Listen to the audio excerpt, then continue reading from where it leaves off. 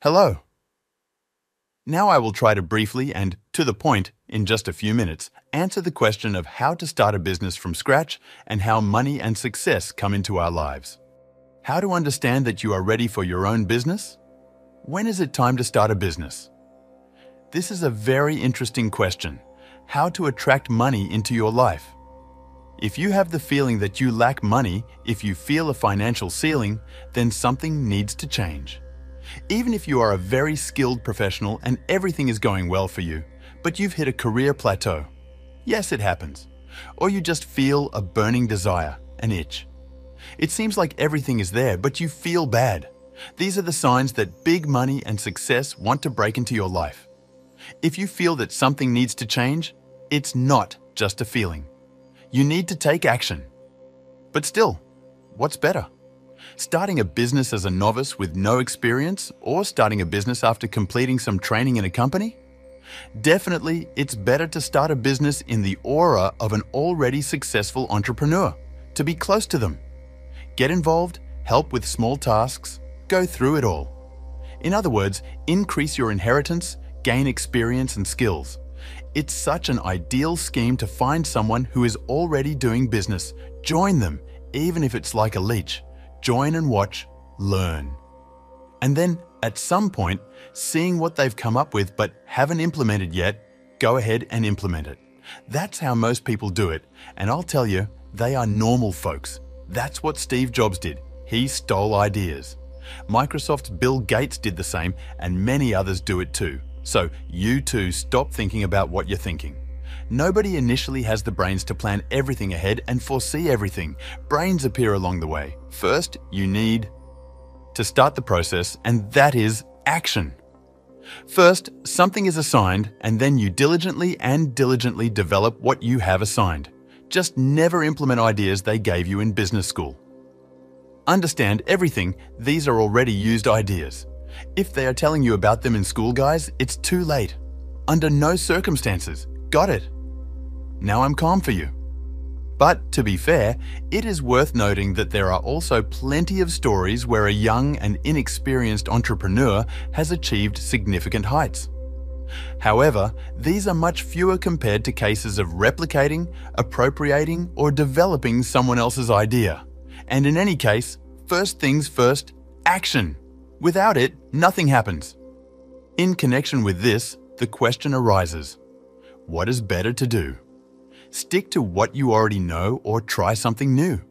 For example, if you're into advertising, go for an advertising business, or is it better to try something else? Let's imagine that you rely on your childhood dreams. But what if you were not given an inheritance or didn't meet a prince, in the case of a girl? Well, if that happened, great. But what if not? What then? That's it, you lost. Therefore, it is actually more advantageous, pragmatic, and effective to rely on what you already have. And try to make more out of what you have. For example, I know how to lay tiles, so I ended up in a construction team where, through tile laying, by helping guys who couldn't lay tiles properly, I became a foreman.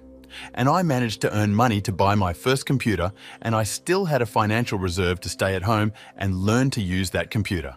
So, you should always start with what you already have. Always. Imagine, you are professionally good at something and you say, well, forget it.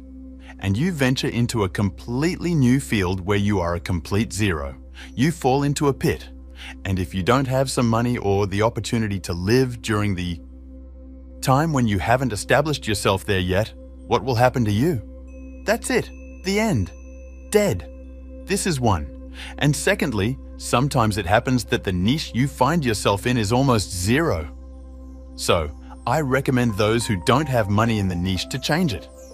A person can change their path, and I emphasize easily. Many people say no, it's impossible. I say it's possible, it's proven. Try it. Only new attempts, 10, 100 attempts. When you try, then write me a comment saying it's impossible. I'm sure your next, possibly the 121st attempt will be successful. Try. And again, let's go back to the question about the first business. At the initial stage, it is very important to calculate the cost of the product. How to do it right? To understand if it's still profitable for you to do it or not? Yes. Calculate the cost of the product. All this is very good. You can be ironic here. Seriously, guys? Do you really think you need to learn to be so prepared that you'll be sure it's worth starting?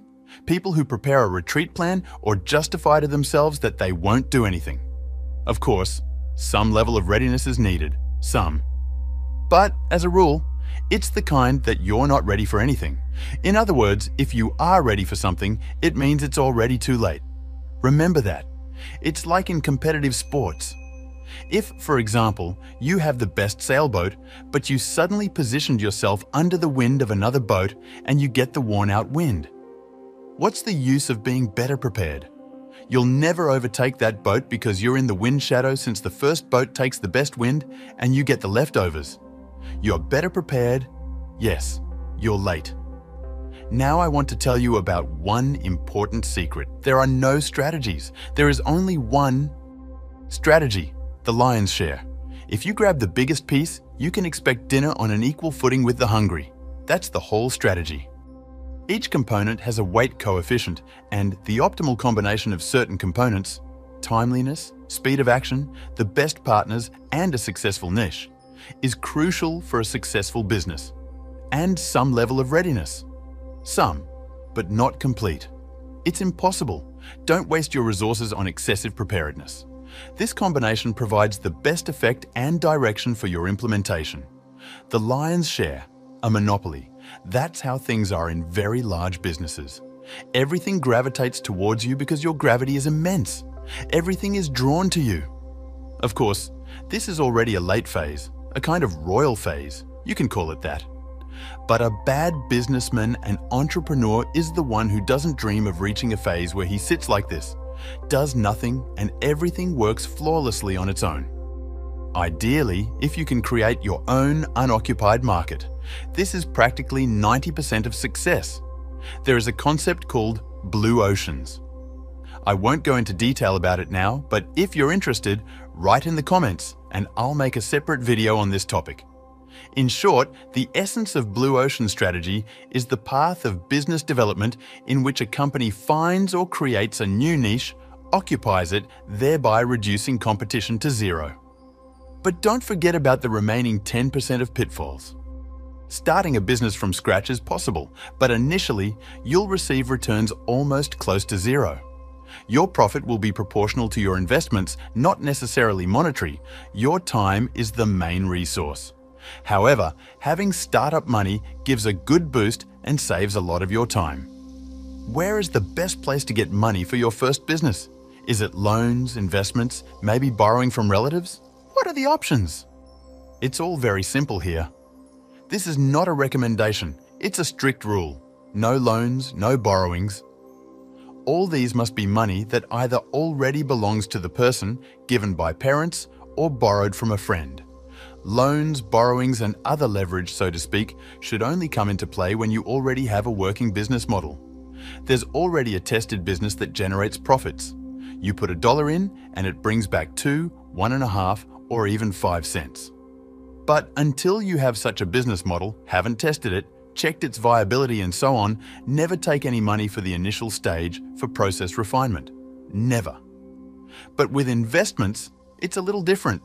Investments refer to what is attracted at the stage when you already have a business model. Investors are not fools, and before they see the viability of the idea, no one will give money. There is, of course, a very small layer of investments, so-called venture ones, super mega risky. And there are super mega risky investors who sometimes give money to some guys for certain projects. But this layer is very small. In our entire economy, the number of such projects is less than 0.1%. But in the media field, it's highlighted by 99%. Because damn how brightly it sounds.